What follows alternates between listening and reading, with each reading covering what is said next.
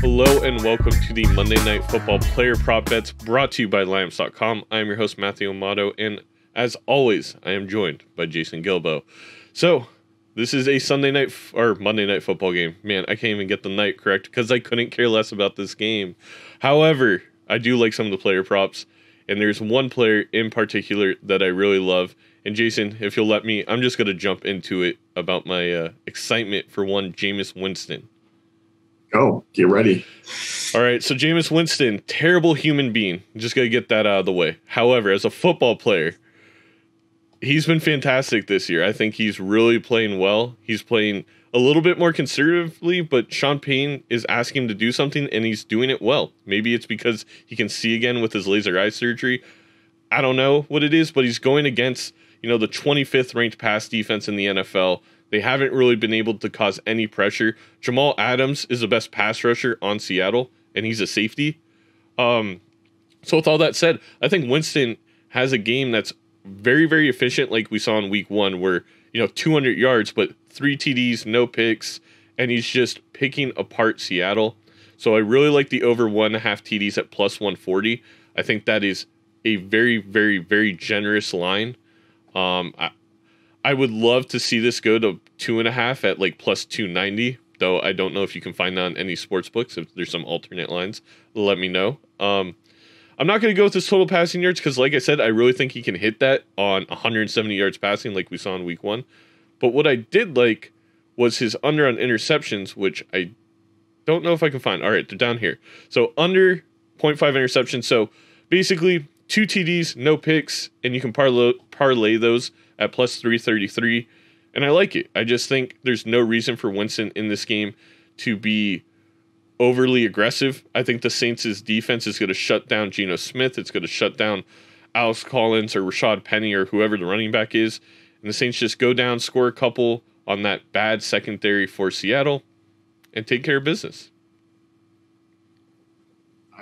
No arguments here, man. I think Winston has a solid game. I think this offense, I know Washington is making every pass offense look good, but I actually liked kind of what they did. I think they started to kind of really find their rhythm over the last few weeks. So I'm with you.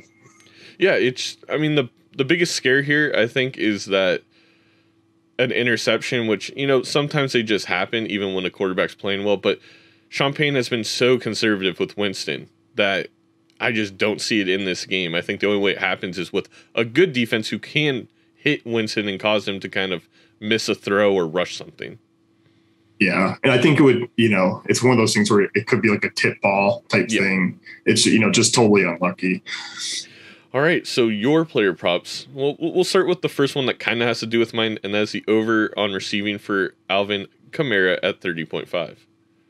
Yeah, over there, like you said, they've been really conservative, and I know people have kind of talked about Kamara in terms of just not getting the same workload in terms of the pass offense that he used to, and that's going to be the case. But he still has 22 targets, this season, and I still like how they've been using him. And over 80% of the snaps in all but one game this year. He's handling the workload, and he's going to come in. He's going to see. I project him around 5 to 6 targets in this game, especially with the way Seattle has allowed a ton of receptions to running backs on the year. They've also allowed over 58 receiving yards to running backs, and they're 28th in DVOA against pass catching backs this season. So everything kind of lines up for Kamara to have a really solid game, and it certainly does pair well with how kind of conservative they've played this year. So over 30.5, I know it's only hit once this year, but this is actually a really great matchup for it to hit again. I completely agree. And I think that's a big stat there. Seattle has not, they just don't play well against opposing running backs, and that's rushing and receiving. They just don't have someone who can cover Kamara. That's basically what it comes down to, unless they take Jamal Adams out of the position that he's most comfortable with and try and match him up with Kamara, which I just don't see happening in this game. I do want to address something because I feel like we're going to get a comment about it. Yes, Winston has been passing the ball very deep, but we mean conservative in the way of, I feel like Sean Payton's really picking and choosing when to take those shots. It is a lot of rush, short pass, Taysom Hill rush or something like that, and then hit him on a play action for something deep that likely is not going to end up in a turnover. If anything, it's thrown too deep and the pass catcher doesn't catch it. Shout out to Marquez Callaway. He made a couple of great plays, and who's the other player? Harris also has had some great catches for the Saints. But yeah, when we mean conservative, I don't expect Winston to just be gunslinging intermediate routes the entire game. It's going to be a lot of short stuff and then a play action deep every once in a while. All right, so finally switching to the other side of the ball, we have one more over, and that's Gerald Everett over 19.5 receiving yards for Seattle. Yeah, I had to dig through the weeds here to get some of these player props, but the more I looked into this one, Gerald Everett over 19.5 receiving yards. We kind of look at the way the Saints defense is set up. Obviously, a pretty solid secondary. They're ranking just about top 5, top 10 in every pass defensive metric. And that's kind of actually pushed a lot of targets to tight ends. For them, they're averaging 8.6 targets per game against the Saints. That's the 4th most in the league. Everett's going to play around 35 to 40 snaps. This is a guy who's still going to give some weight to some other players at times. But he's hit this prop in 3 or 4 games. And we look at the Saints defense, they've allowed 5 tight ends, and not particularly great ones, to hit this prop as well this season. So I think Everett's going to get a couple of catches in this one, especially just with the secondary matching up with Metcalf and Lockett. And we've seen Geno Smith look his way a couple of times already since coming in. So 19.5 is certainly doable here. This just makes too much sense. Like, there's not a lot of props out right now for Monday Night Football, and there may not be a lot out until a couple hours before game time when more information is available to sportsbooks. But this is a good one just from a standpoint of how this game's going to go. Jason and I think both project the Saints to be somewhat in control, and Seattle have trouble moving the ball.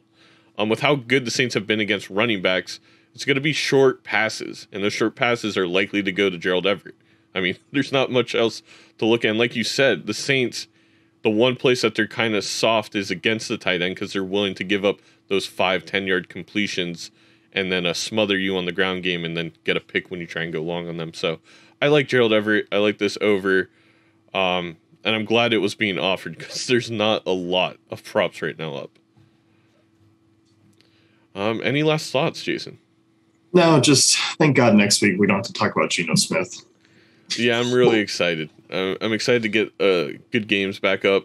No offense to your Colts for Sunday Night Football. But both the Monday night and Sunday night, it's like I have a feeling how they're going to go, and we both projected a certain way for our player props. But, man, I'm just not excited to watch them.